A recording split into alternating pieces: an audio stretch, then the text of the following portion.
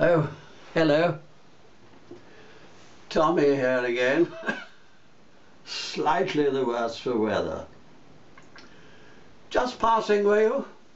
No, don't go. Come on in, have a cocktail. Cynthia's not here at the moment. I'm just back from the club, you know, and having a quiet nightcap and tinkling the old Malletkat. I don't know if you've ever noticed, but it's funny how certain tunes bring memories flooding back from the past.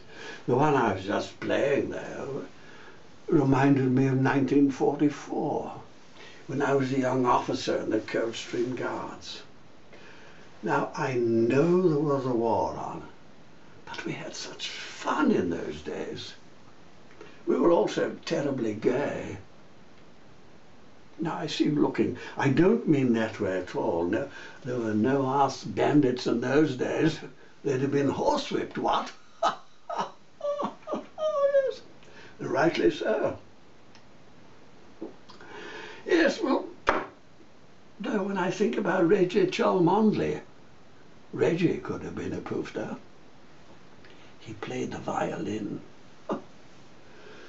Well, no, we were just young people caught up in the maelstrom of the war, merely enjoying ourselves, high spirits. Every evening we'd have cocktails at the Ritz, and then we'd all pile into Tubby Trubshaw's souped up Lagonda. Lovely car. And then we'd head off to Craglino's in Mayfair, doing 80 miles an hour. On the pavement. What fun! Oh dear! And the people would just get out of your way, you know. Well, I mean, people knew their place in those days, didn't they? Not like this trash we have today. Oh God!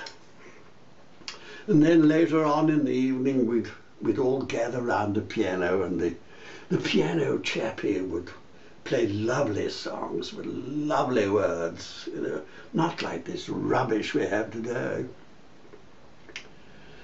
Ah, which reminds me, that's exactly how I met Cynthia. She was standing on top of the piano. Lovely legs. And you know, I may be right, I may be wrong.